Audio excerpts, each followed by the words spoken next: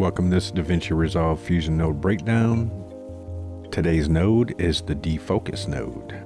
We're going to jump into Fusion and we're going to add a defocus node. All a defocus node does is it kind of simulates the effect of an out of focus camera, and it adds some bloom if you need bloom, image flaring, and it basically applies kind of like a fast Gaussian mode as well if you need kind of a different look. So the defocus, up here you've got whether you're running in just Gaussian mode or the lens mode, and like I said, they're pretty much the same, and it's just going to give you some additional stuff, and the lens is going to be a little slower since it's applying these additional effects, but not much slower. You're not going to notice a difference. So defocus size sets the size of the defocus effect. So higher values mean it's blurrier, and larger blooms if you have bloom set. So as we change this, you can see it gets blurrier. And this, what's going on in the background here is the bloom.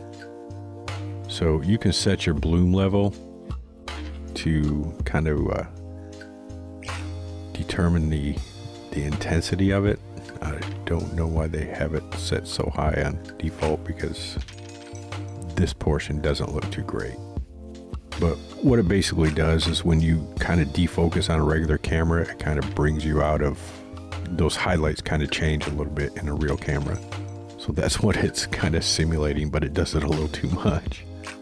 So I either turn this all the way off or just barely pump it up to like 0.005 or something.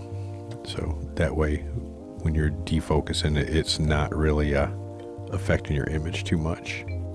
And then once you have a bloom level, your bloom threshold changes when that'll kick in. Now down here you've also got lens type, and it'll just kind of change the look of, let me zoom in here, of our blur.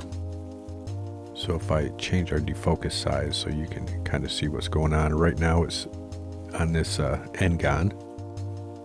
So if I change sides, you can see it's kind of changing the look of that from 3 sides up to multiple sides.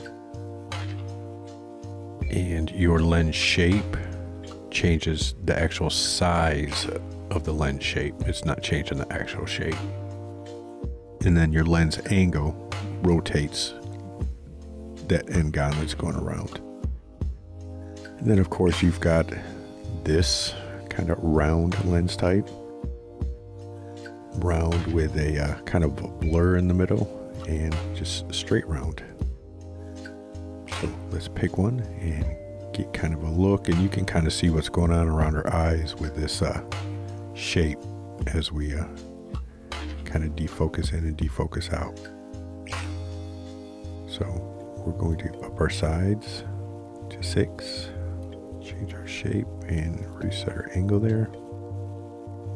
So there we go. That's a decent look.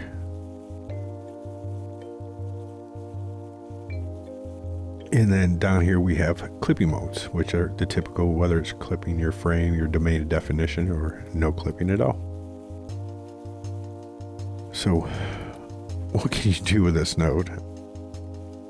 If you forget to get that defocus look in camera, which is normally the best thing to do if you're going for that in and out defocus look, you can use this node. So we can go ahead and get our starting defocus, hit a keyframe, go a couple nodes up, drop it down, keyframe it, go a couple up, bring it up again, bring that down. Let's right when she's passing this phone, we'll bring it up quite a bit, and then bring it back down. And then we'll throw one more right here.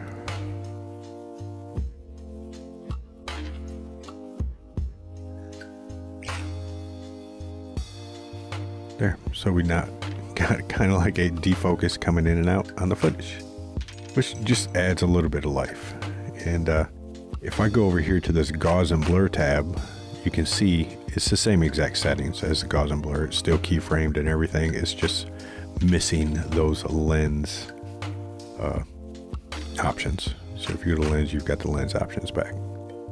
And you can go in here, fine tune if you want. If you want that bloom level to be up a little more, so you get a little flash in, you can change that. And that is the defocus node. I will see you in the next node breakdown.